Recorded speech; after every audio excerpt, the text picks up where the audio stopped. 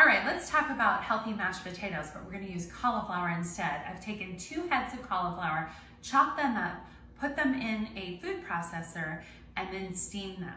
Now here's the trick, people. You need a cheesecloth and you need to put that mixture in the cheesecloth and drain it. And when you think you've done enough, do it some more, get a good workout. After that, I go ahead and I put it back into my mixer and I use a little bit of milk, some sour cream, and some cheese. I like white cheese because it whitens up the mixture. Get it to the consistency you like, bake it, and voila, you have cauliflower mash, which is gluten-free, grain-free, low carb, instead of your traditional mashed potatoes.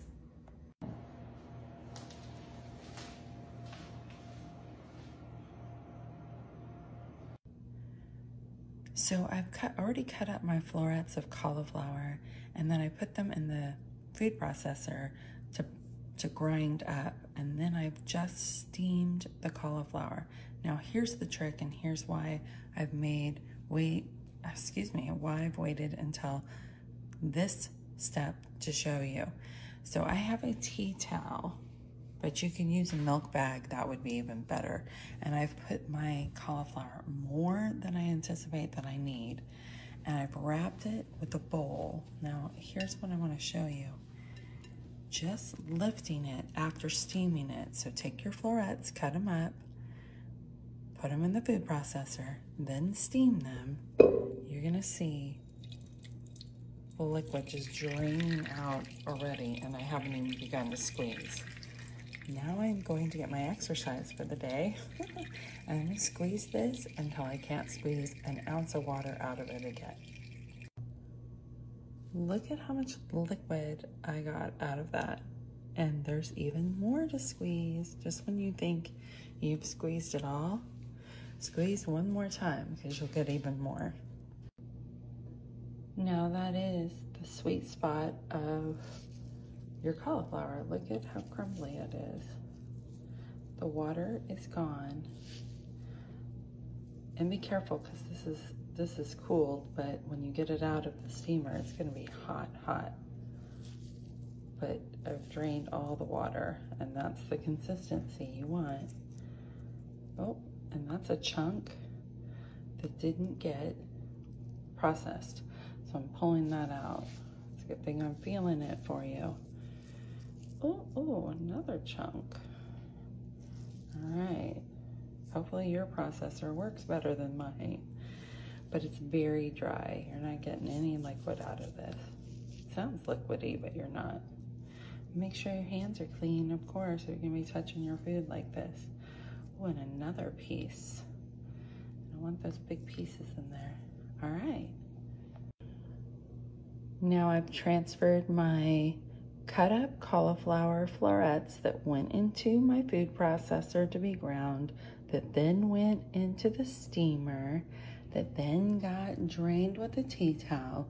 It's now in my mixing bowl, and I'm gonna add cheese, sour cream, a little bit of Maple Hill milk. I'm using Maple Hill milk, and I'm gonna mix it with my KitchenAid.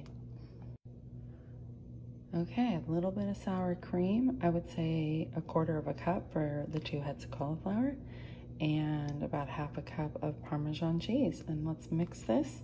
And then I used 1/4 cup of Maple Hill milk. Now, after you put your ingredients in, and I just put it into my mixer, but I wanted to show you, you can have different consistency, right?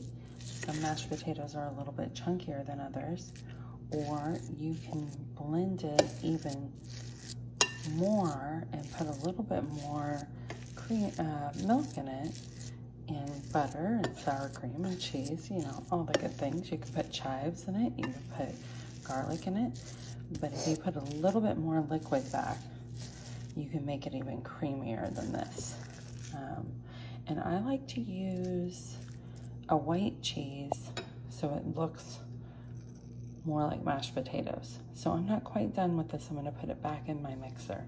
All right, now it's mixing in my mixer. I've got the Parmesan cheese, a little Maple Hill milk, a little bit of sour cream. And right before I serve it, I'm gonna heat it in the oven if I need to, or I serve it directly from this. And then I put a little bit of butter on it. But you could add garlic, and you can add chives, and you can add anything that you want to add, like you would to mashed potatoes. Of course, salt and pepper. Now, to give you a little perspective, this is my Pyrex dish that I'll be serving it in on Thanksgiving. And we'll have traditional mashed potatoes, but this is for those people that can't eat mashed potatoes or that are watching their figure and don't want Thanksgiving as an excuse. It's a small dish, and I can put this back in the oven, but again, that's 2 large heads of cauliflower. So in my mind, that makes about 5 to 6 portions of mashed potatoes. All right, happy Thanksgiving. And once you're done in the mixer and you heat it, you can put out a portion on your plate. You can see that we have it really creamy. We just put a little tiny bit of pat of butter that's already melting, some cracked pepper and salt, and voila, you have mashed potatoes. Now, this is a Thanksgiving swap, but if I was doing mashed potatoes for any other meal, I would have added some garlic, which is so yummy, and probably a little bit of cheddar cheese and not just a white cheese. By the way, I mixed a little bit of mozz with the Parmesan. You don't taste the cheese, and so it does taste like traditional mashed potatoes. It just gives it a little better texture. One final tip you don't see in any other video. I've just used this to wipe the cauliflower. I've used the tea towel to drain it, and I've used the towel to wipe my hands. I've got my 2 mixing bowls, and I've already washed my food processor. These don't need to go in your laundry. They need to go straight into your washing machine. And let me tell you, it's very important. Otherwise, and by tomorrow, it's gonna smell so bad in your laundry room. So make sure these go straight into the washing machine. And I would mix them with other towels. I wouldn't put my own clothing in there. That is a tip I learned from many years of working with cauliflower.